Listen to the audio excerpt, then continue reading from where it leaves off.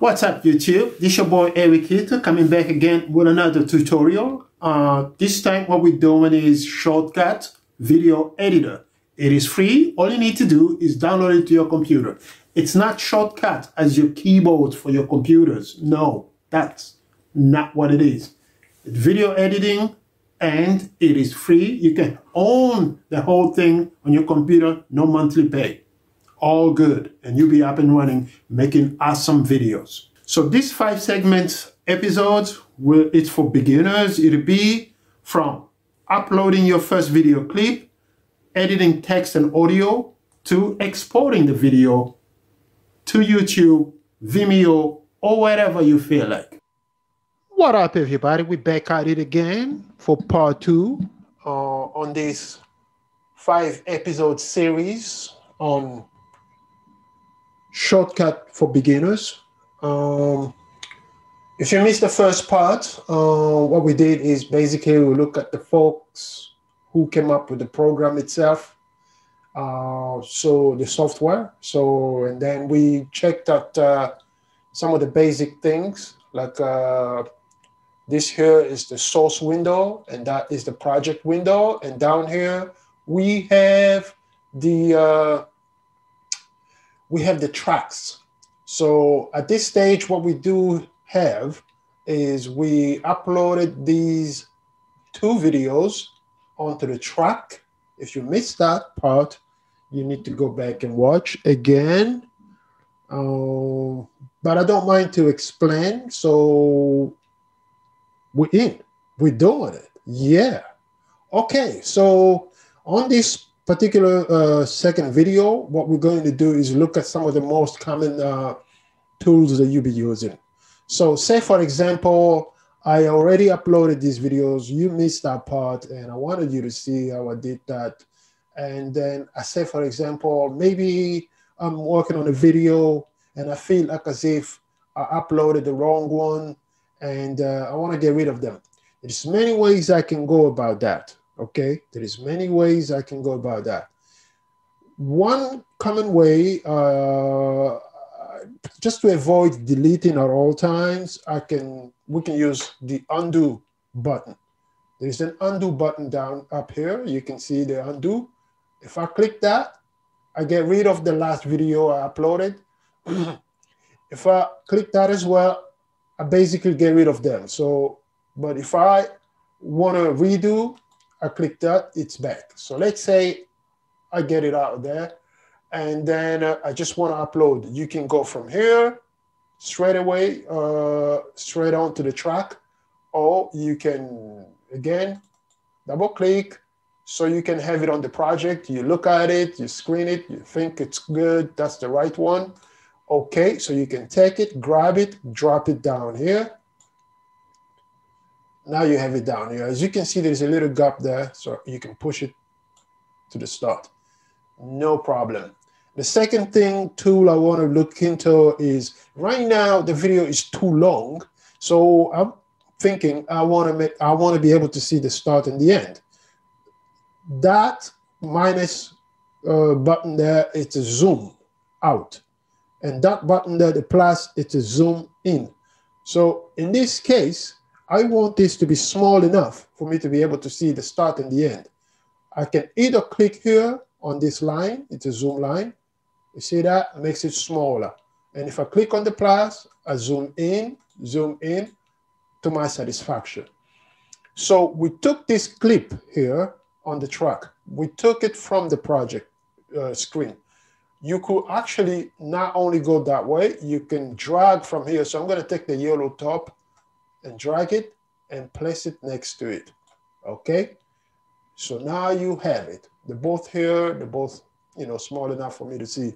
Okay, now once again, you have this button here. It's this is a normal play options you will have on any video player. Okay, back in the days, they used to, we used to play cassettes. And you will have that actually as the button, literally a button that you can press. Yeah, boy. Okay, so basically, you play from here. Now I'm playing it from the track. It's playing using the project monitor, okay? This is the project on the track, and that's the monitor of the project.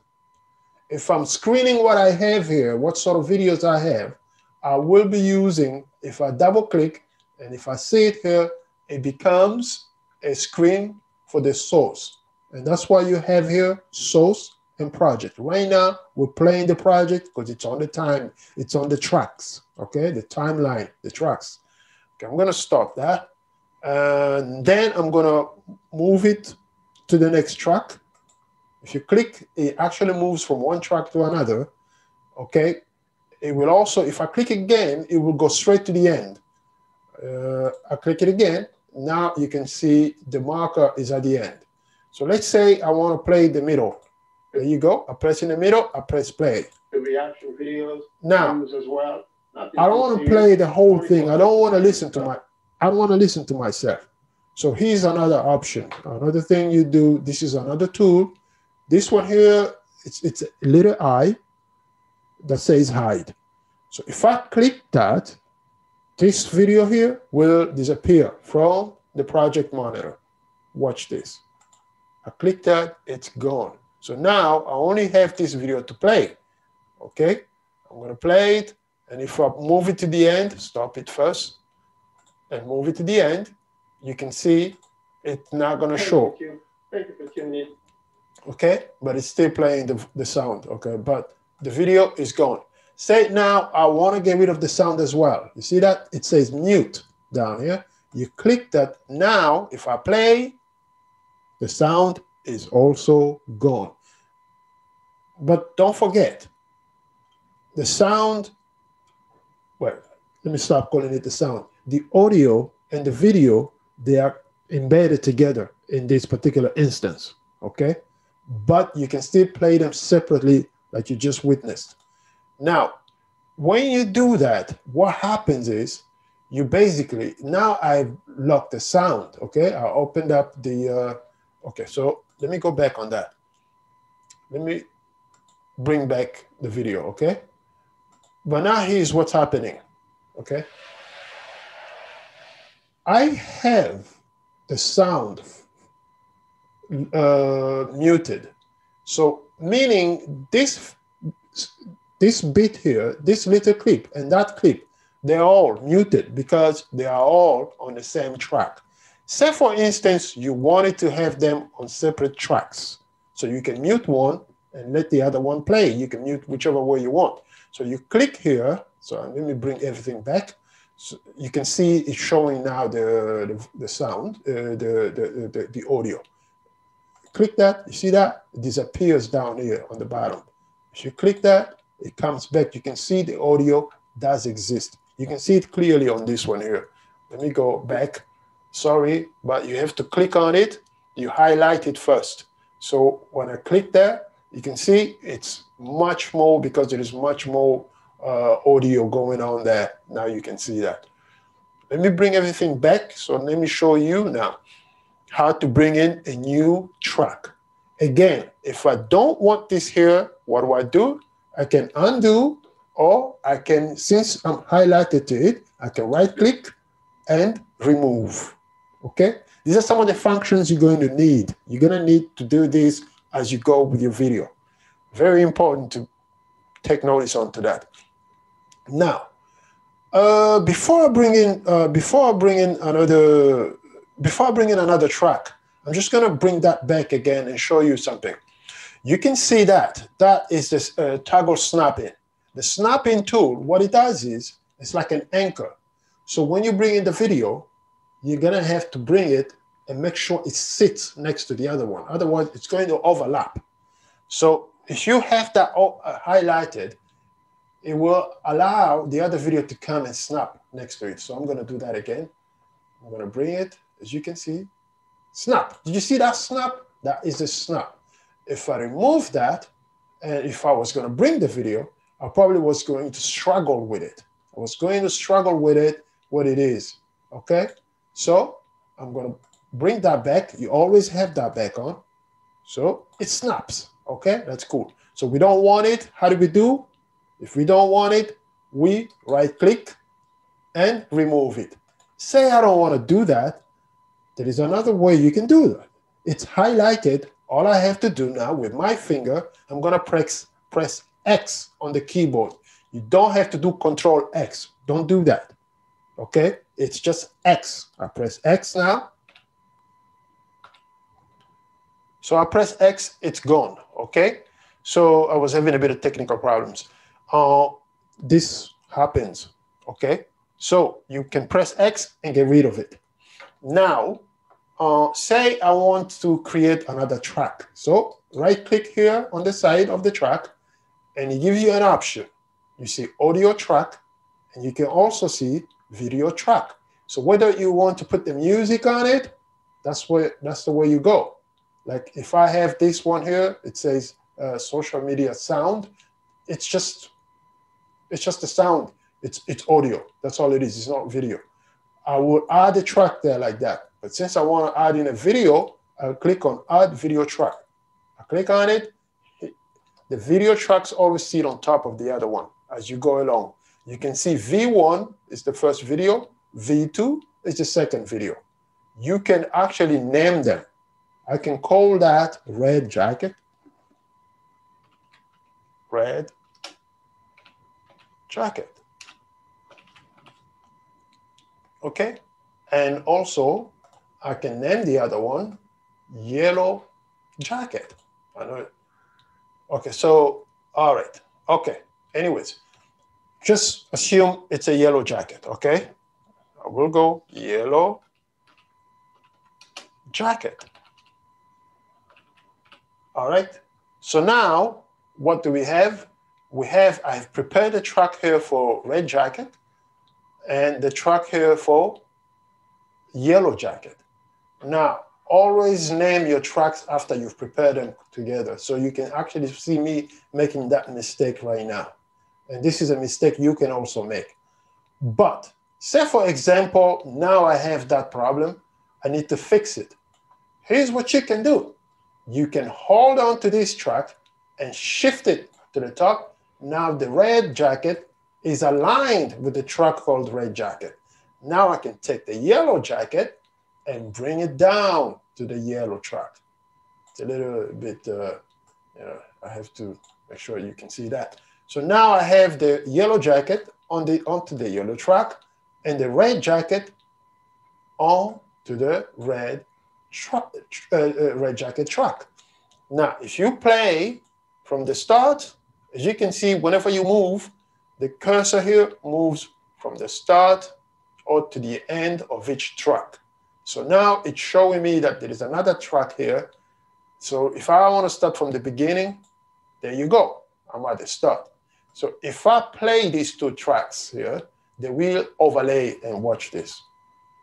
Hey YouTube, thank you for tuning in. It's your boy Eric. They're both playing, but the one down below is not showing. On this channel. So what do you do in that case? You want to mute it altogether because there's no point. It's not showing. Again, the reason I keep going back to this point here is to get you to understand that you will have to face this as you go, every now and then. Only the top video will play.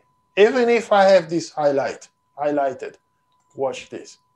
If I play, it doesn't matter which one is highlighted. Okay? So if you highlight the top, it does not make it any better because, to be honest, the other track is down below. That's why I don't want this track here. What I'm going to do now, I'm going to take this and join it with the other. It clicks. The reason it clicks is because I have that snapping tool, on. It is on. When it's highlighted like that, it is on. Okay, so I don't really need this anymore. What do? I can get rid of it. Okay, right click and remove track. It's gone. Now I have both tracks together. What do I do here? I can rename them. But this time I'm going to say Red Jacket and Yellow. Now I know I have both there. Okay? red jacket and yellow. Okay, so it's only showing half of it. That's fine. Okay, so anyways, I think, oh no. You have to tap them all together, I guess. Red and yellow. There you go. So now I have here red and yellow on one track. This is some of the things that you will have to be doing at all times. You understand the play buttons here. You understand that. We've already gone through that. We've already spoken about the zoom. So now you understand what it is with the zoom. You understand what that is. But now let's look into the split button. The split button is the one that cuts the video. Say, for example, this one is too long. Let's say, I think this one is way longer. So I go here, up to here, maybe up to here. It's too long. I go up to here and I want to get rid of it. Now, if you click on that looks a split, that looks like a book, yeah? If you click on it, where the cursor is, that's where you actually cut the video, the clip. But I can do that way, or again, I can use my finger and press the S button on my keyboard. Not Control S, just the S button. To get rid of it, I'm going to highlight it because it's this one. I think it's too long. Now I'm going to split it. I'm going to click using the S button, not the Control S, but just S button on the keyboard. I click on that. You can see it's split up. Now I can decide whether it's this part I want to get rid of or the second part. So since I have this highlighted, let me just get rid of this. Okay. So I can either right click and remove, or because it's highlighted, I can move the cursor in the middle. I can also press the X button, not Control X, just X. It's gone. Say, for example, I want to do this here as well. Okay, so I highlight it first. I put the cursor where I think that's where I want to do it. Before we use the shortcut S to split. Now I'm going to click on the actual split button. I click on it, it splits. Now I want to get rid of this. Instead of me clicking on the X on my keyboard, not Control X, just X, if I click on that, I'm going to get rid of that. But instead of doing that, let's just use the buttons we have. Let's just use another way we can go about it, which is right-click and remove. It's gone. All right, so those are the two ways you can do this. So, guys, we're going to leave it here. This is, we're going to take a little break. And then when we get back, we are going to look into effects and text editing. All right. And with that, in terms of effects, we're going to use all these other tools here so you can see how that works. All right. But in terms of just slapping videos together, this is it. This is it. And then you can just export it. All right. You can just export it. But at this stage, we are not there yet. So we will come back. So make sure you subscribe. So when that video is on, you can actually get to be the first one to see and watch. If you haven't seen the first episode, the first video we did on introduction and how to upload the clips, the video clips, go back on it. You know, it's all on the channel. Go back and watch that and come back, watch this second part, and then we can move into text editing. Okay? Please subscribe and share the video. Let's share the knowledge, okay? Thank you. See you in a moment.